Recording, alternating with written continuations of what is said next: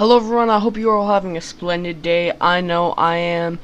And today I'm going to be talking about GTA Online and how you can grow and also what you should do with your money at the start. Write down some notes, I guess. This is going to be an in-depth guide of how I became how successful as I am in GTA Online. And yeah, hope you enjoy, and if you do at the end, smash a like, maybe subscribe if you're interested. Road to 200, we're like 2 subscribers away. Yeah, all support is appreciated. Thank you. Anyway, now let's go. Yeah, sorry, yeah, my thing kind of messed up. I didn't check what microphone it was, or my audio is coming from, so it's coming from my headset mic and not my desktop mic. Yeah, so all the audio's messed up, and yeah, so I'm gonna keep recording it. Normal, you know. But basically, this is my new character that I just created. Rank 1, as you can see. Jakey Zeeb, I don't know. Just come up with the name super quick. It doesn't really matter. Make it something stylish that you wanna bounce off of for the rest of your career, I guess. I'm pretty sure you can't change it unless you're on console, which I am most of the time. This is just my thing if I want to do PC controls. But what you want to do from when you load in, or if you've already played and you just haven't done it, this is Mirror Park right here. There is going to be a giant L, and you're gonna want to go to this location. There's gonna be a cutscene. It's gonna start your journey. You're gonna get Lester's contact, which means you're gonna be able to call the cops off of you. What you're gonna do, you're gonna roll up to this location. I'm gonna cut there. Alright, and this is the spot. You're gonna be prompted with a cutscene. Okay. You're gonna be prompted with a cutscene, and then after you're done with that, you are going to be able to go on your phone to the internet. First thing you do, head over to Maze Bacon Foreclosure, and this is the arcade that you should buy. By far is the most common arcade for people to own. I don't know what's happening right now, but yeah, you just click on this. As you can see, I have $1.4 million. That is because I bought the Criminal Mastermind Starter Pack, or should I say, when Epic Games had a deal with Rockstar, and for free you could get GTA in the Epic Games Store, the deluxe edition with the Criminal Enterprise Starter Pack. But the cool thing is, the Criminal Enterprise Starter Pack is by far the best thing that you can get. Like, you should not buy any sort of shortcuts or anything. That's like beyond me. If you would like to, anything really supports Rockstar, I kind of support, but shark cards are not it. But Criminal Master Starter Pack, you can pick it up for $9.99 PSN store, whatever you can get on a PC. I don't know, Rockstar, I guess. I don't know, socialclub.com, who knows, or just people. I'm stupid, whatever. Xbox store, just look up Criminal Enterprise Starter Pack, launch up the game, and you should have $1 million, and you get a load of businesses and vehicles. So honestly, 100% recommend. You should totally pick it up. But if you do not have the money, if you're like dead, you just like, you not want to spend money on the game, which I really recommend getting this first starter pack. It just starts you off with your journey.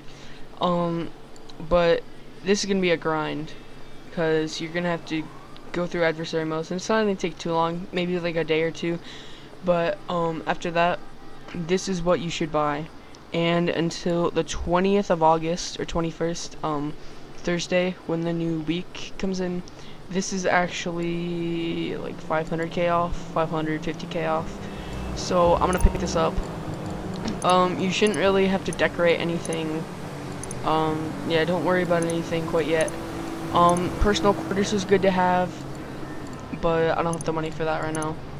And yeah, this is what you should do at the beginning of the game, in my opinion. This is what I did, and I calculated everything that I did, and sort of thing. I don't know, but I'm gonna pick this up. Boom. yeah, I don't know. I know on console it's Y or triangle to get out of that all at once. You are gonna have to do a couple of setup missions for the arcade to get it up and running, so you can do some ice. So, cut to that. You guys, I'm so sorry, but funny thing, OBS, it started recording this one shot. It kind of lagged out a bit. So the last few recordings that I did, they were all just staring at the outside of Videodon, or the arcade that I bought for the purpose of this video. And yeah, there's like 4 recordings that were completely messed up, and I was gonna redo them, but I already completed the mission, and then I checked the files. That kind of sucks, guys, but I'm gonna roll this old heist footage that I got a couple of days ago with my brother. This is actually his first time completing a heist. It's my 50th or 60th. But the sound sneaky that we're performing in this gameplay is by far the hardest approach for the heist, and we're getting paintings, so that kind of levels it out. Painting is probably easiest, and you get the most cash from it. But if you have a good heist leader that can guide everyone through, then you're golden if you have good listeners.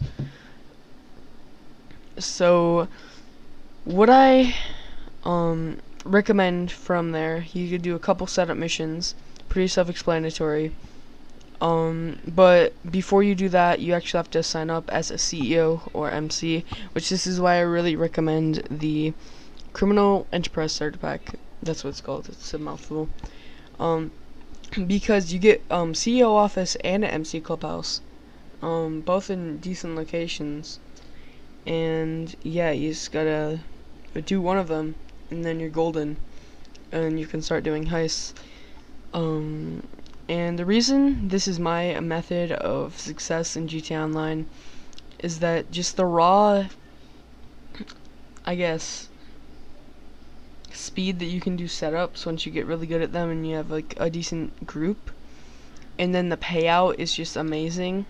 And then once you build up enough money, you can end up getting like a motorcycle or something that helps you do setups quicker.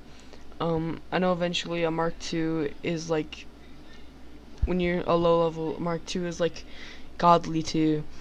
But once you have it, it's just so helpful. And it's kind of annoying how people mistreat the Mark II and fearmonger low levels. But anyway, besides that side tangent, Mark II, honestly, that's what you should aim for in the end game. With a Mark II, honestly, I can get my setups down hour 30, hour solo, and even without a Mark II, setups are pretty self-explanatory, and doing them solo just means way more money for you. So like, alright, so if you gave someone 15-20%, right, then if you did artwork, for example, you're getting in on hard mode 1.1 million if you get all the paintings, 1.1 million to 1.5 million dollars. Yeah, from just one heist if you do it all solo and then invite one other person to do it with you.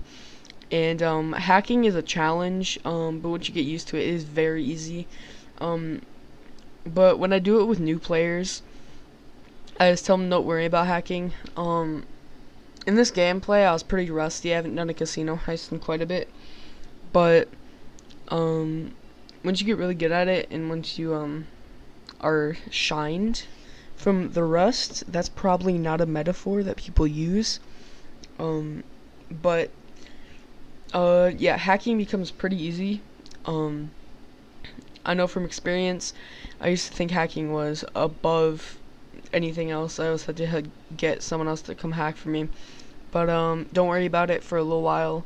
Get someone good hacking. Don't worry about it. And when you start feeling a little more independent and get some cash, get a heist practice thing. It pops up on the side of the board. It's awesome. Yeah, just pick it up. Practice heist or hacking. And now, but wrapping up whatever I just said, 100% I recommend doing setups alone, inviting someone in, and then honestly you can take so much more money than if you did it with someone else, and it wouldn't even take you that much longer, because a lot of the setups are solo friendly. um some of them aren't so much, but it just takes a tiny bit longer, and yeah, that's what I say. And for the approach, the first time I do recommend doing Group A, GRUPPE. I recommend doing that for your first thing. It's under Big Con. Um, just look up a guide to find every location to take pictures of. And find the Group A thing. It is by far the easiest way to complete this heist. You just walk in right next to the vault. Do whatever you need to do. Sneak out. If you have someone experienced, they can bonk the dude. It's kind of tricky to do your first or second time. You have to calculate it. Get right next to the guy and bonk him without getting alerted. So, with the first little cash that you get from your first casino heist, getting cash from the vault, not artwork or gold, which is gonna get you way more money.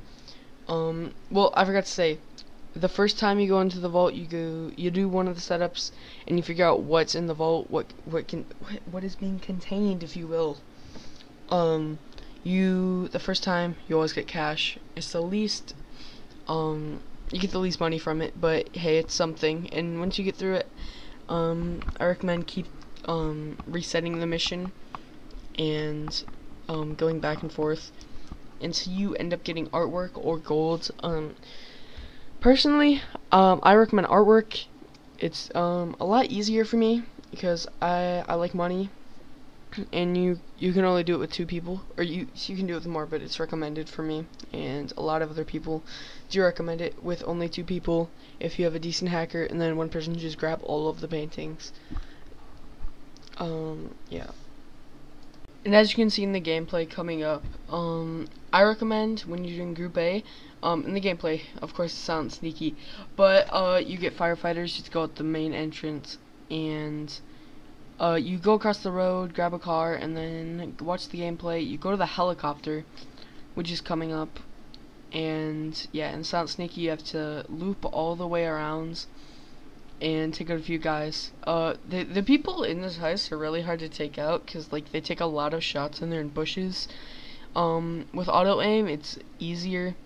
I've actually never done it with free aim, keyboard and mouse. But I imagine it's gonna be harder because you can't lock onto them and they're hiding in the bushes, and you can't really have an eye on them, and it's really difficult. But when you get past everyone, when you take a left, you just go across the road, steal a car at the end of the highway, and just follow the route that I'm taking in this video, and you should be fine. You just take the car, you go up, just follow the parkour, and it should be a very easy 1.1 to $5 million. Actually, nah, it's probably 600K to 1.6 mil that you're gonna be getting from all the other approaches and goals and like things that are in the vaults. It's either 600K to 1.5 mil. That's like, I'm pretty sure that's the range. It could go higher, could go lower, comparing on, you know, your skill level. But you just want to fly to the buyer, and the mission should be complete. I hope you all enjoyed my GTA Online guide. After you get some money, I don't recommend spending it immediately. I just recommend saving up and watching some other videos on this topic. And yeah, have a splendid day, guys. Love you all. Bye.